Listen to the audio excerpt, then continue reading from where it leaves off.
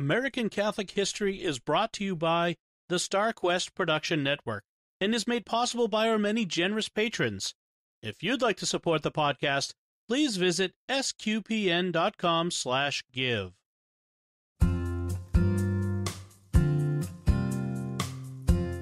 Hello, and welcome to American Catholic History. If you like our podcast, be sure to rate us and give us a review wherever you get your podcast. I'm Noelle Heaster-Crow. And I'm Tom Crow. Today we're talking about an 85-year-old pilgrimage, which started mostly by accident when some Eastern Catholic nuns dedicated their new convent and received an unexpected gift from the Pope. There's a whole lot to unpack in this story, starting with the presence of Eastern-rite Catholics in the United States. They weren't part of the story of American Catholicism until the late 19th century when they started arriving in large numbers. What caused this migration?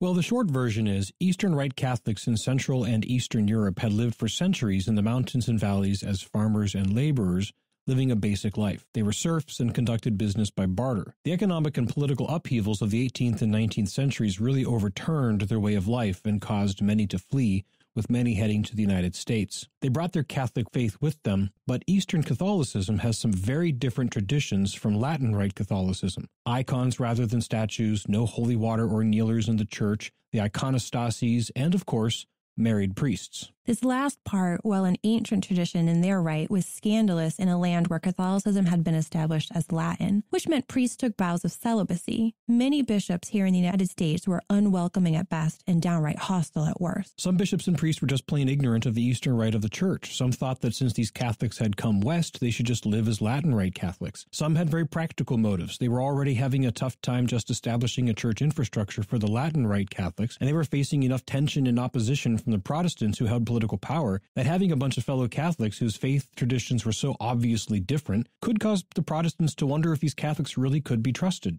Yes, they had to fight for years against the hierarchy here in the U.S. and even against the Vatican at times to maintain their traditions. Many years later, they were granted their own diocese here in the U.S., but that's a story for another day. Let's get back on track with the pilgrimage and the nuns. Where do they come in? Well, in 1911, a group of Basilian sisters, that's Basilian as in the Order of St. Basil the Great, not a ridiculously large number. So a group of Basilian sisters came over to minister to Eastern Catholic immigrants in Philadelphia. In 1913, Mother Macrina Melnichuk came over from Galicia in what is today northwest Ukraine and southeast Poland with two other sisters and joined those already in Philadelphia. In 1921, Mother Macrina and a group of sisters went to Cleveland, Ohio, where they established the Our Lady of Perpetual Help Convent and Province. They moved again to Elmhurst, Pennsylvania, just outside of Scranton, where in 1923 they built St. Nicholas Orphanage and School, a large building still in use today. Just two more moves were in store for Mother Macrina and her growing order of sisters. The penultimate one was to Factoryville, Pennsylvania in 1932, where they stayed for just a couple of years. While they were there, they were informed that Oak Hill, the mansion and large estates of coal baron J.V. Thompson, a recently deceased millionaire, would soon be up for sale. The mansion and grounds near Uniontown, Pennsylvania would become sacred ground for the embattled Eastern-rite Catholics of the United States. After completing the purchase in 1934, they asked Bishop Basil Takich, who was by this time the first Eastern Catholic bishop in the U.S., to come bless and dedicate the new convent. So on September 3rd, 1934, Labor Day weekend, Bishop Takich came to Uniontown to dedicate Oak Hill as Mount St. Macrina. We should interject here that Mount St. Macrina was not named after Mother Macrina. They both were named after Saint Macrina, the sister of St. Basil the Great, the 4th century Cappadocian father of the church and founder of monasticism, and in fact, St. Basil credited St. Macrina as being the one who taught him all the theology that he knew. Exactly. But what they didn't expect at the dedication of Mount St. Macrina was the rest of the crowd. Yes. More than 3,000 people came out that Labor Day weekend from all over into the northeastern United States. Remember, the lands of their ancestry had endured the upheavals of the 19th century, which prompted the first waves of emigration in the 1880s. But since that time, things had gotten much worse for Christians in Central and Eastern Europe.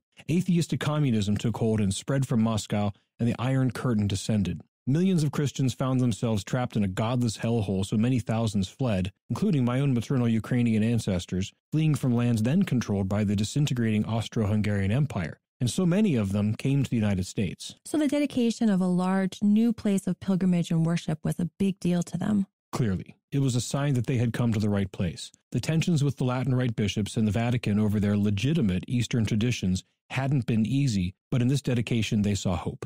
So that first year was a bit of a fluke, but since Eastern Catholics had a strong history of pilgrimage or outpost from the old country, it may have turned into something more regular on its own, but an unexpected gift gave it a new purpose. In 1935, Pope Pius XI sent the Sisters of Mount St. Macrina an icon of Our Lady of Perpetual Help. Accompanying the icon was a decree from His Holiness giving the sisters official papal approval to conduct an annual pilgrimage during the period following the Assumption of the Blessed Mother, known in the East as the Dormition of the Theotokos, and exhorting the sisters to spread devotion to Mary under the title of Our Lady of Perpetual Help.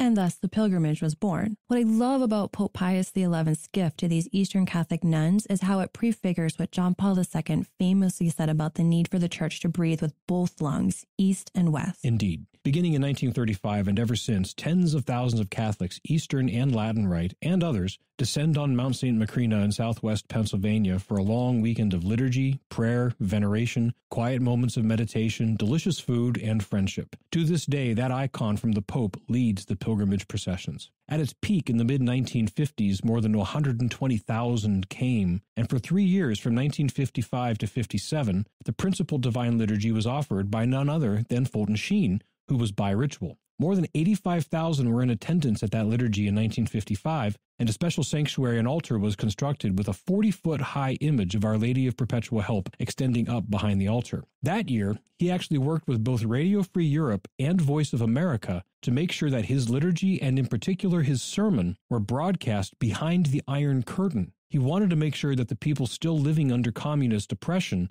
knew that their relatives in the United States hadn't forgotten about them or fallen out of familial loyalty. His message directly to those people was, "We don't hate you. We don't want to destroy you. We are praying for your freedom."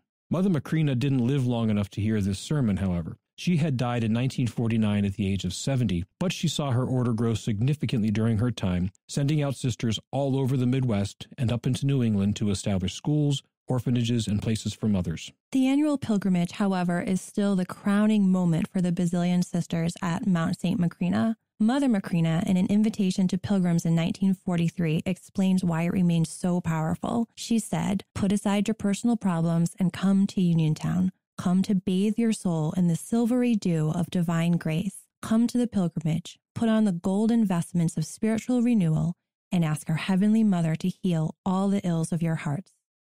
You've been listening to American Catholic History on the StarQuest Production Network. If you've been enjoying our podcast, please be sure to give us a rating and a review. To learn more about today's topic, to find previous episodes, and to send feedback, please visit sqpn.com/history. You can email us at history@sqpn.com or follow StarQuest on social media at facebook.com/StarQuestMedia or on Twitter @SQPN. I'm Noelle Heaster-Crow. And I'm Tom Crow. Thank you once again for joining us on American Catholic History on StarQuest.